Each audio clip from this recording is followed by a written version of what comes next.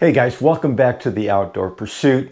Winter is upon us and I've got 4 baits that are going to help you catch more fish when the temperature drops. Stay tuned.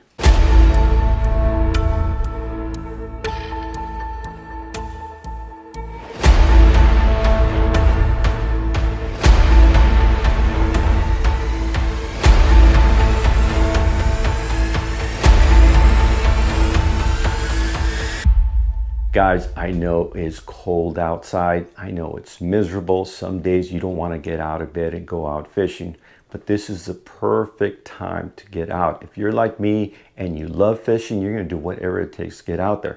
Why I say it's perfect? Well, everybody's staying indoors. Everybody's inside cozy and everybody's put away their gear. So you've got the whole bank to yourself. And I've got 4 baits that are going to help you catch more fish when the temperature drops. Let's start off with reaction baits. My first bait that I'm going to present is a crankbait. More particular, I'm going to speed crank this puppy to the bank. Now, I know what you're thinking, right? Temperature drops, you need to slow it down, you need to get finessey. That's not necessarily the case. Fish during this time love a crankbait, especially if you speed crank it to the bank. Now, I am particular about what crankbaits I throw when the weather gets cold.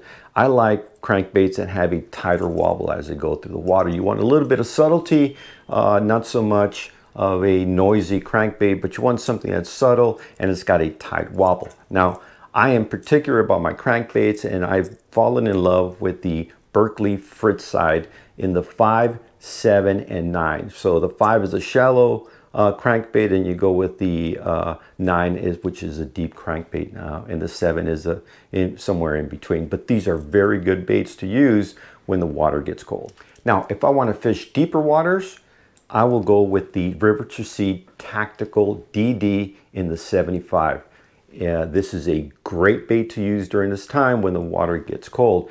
This also has a subtlety to it where it's got a tighter wobble as it goes through the water. Great bait to use during this time, guys. As far as the gear that I use to throw my crankbaits on, I throw them on a medium moderate rod. This is a 7.2 Guggen rod paired up with a Shimano Curado MGL.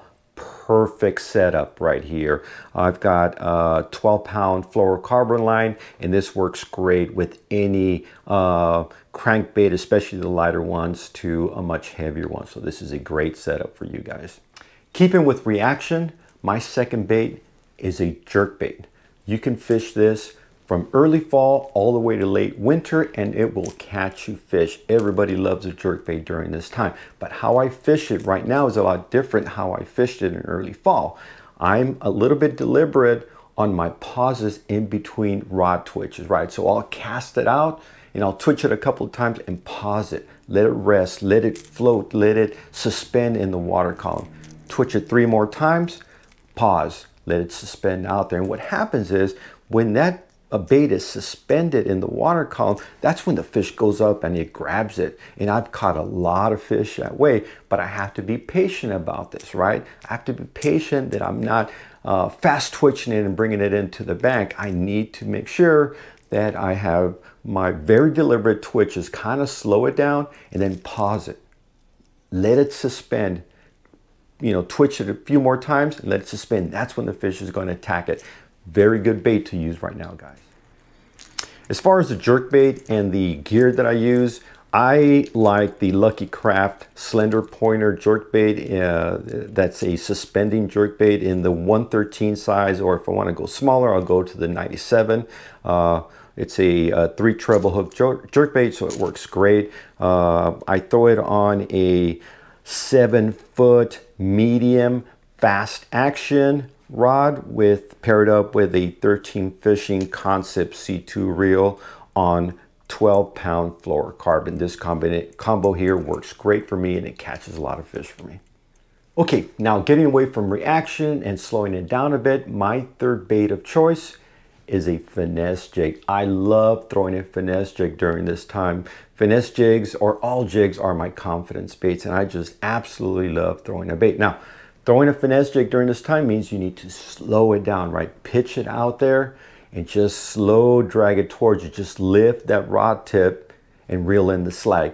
lift that rod tip, reel in the side. Make sure you want to feel every single bump as you slowly drag it towards you, right? Any variation in pressure of the rod tip or fluctuation means you probably have a fish, because during this time, the fish won't thump on it. You won't feel that bite like you do in early spring, summer fishing, right? It's more of a, you feel like you got it caught up or snagged up in something. You know, it's something that almost like you're dragging something at the bottom of the water. And what you do, whenever you feel that, you just want to lean into it and set the hook and bring that fish home, right? So a finesse jig is really good during this time, guys. My fourth and final bait, and if you want to get the monkey off your back when you're not catching any fish, are micro swim baits. I've got the guppy head here in the 1/8 ounce by Dirty Jigs, and I also have an underspin that I love throwing in the 1/8 ounce, also by Dirty Jigs. Now I pair them up with a Keitech paddle tail in a 3.8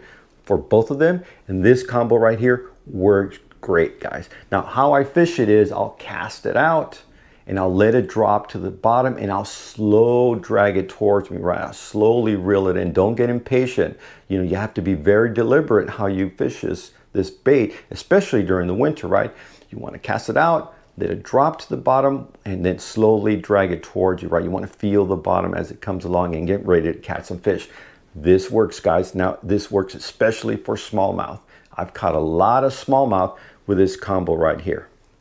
As far as the gear that I throw it in, I've already talked about the swim bait heads that I use, but as far as the gear, now you can throw this with spinning gear, that's no problem. Just make sure it's light gear and you're using light fishing line. But what I really like throwing this in, it's hella fun, is my BFS setup. Now, I've got the Dobbin Sierra series. It's called, I think it's the Ultra Finesse casting rod. This is a 0 power rod, so anything you hook onto feels like a 4-pounder. Now I've got it paired up with my Shimano Curado BFS reel. Great setup. I've got 20-pound braid to 8-pound fluorocarbon leader. Great setup, guys. Anything you catch on this setup feels like a mega bass, like a 5-pound bass. So this is a lot of fun, and I do recommend you guys try out BFS setups.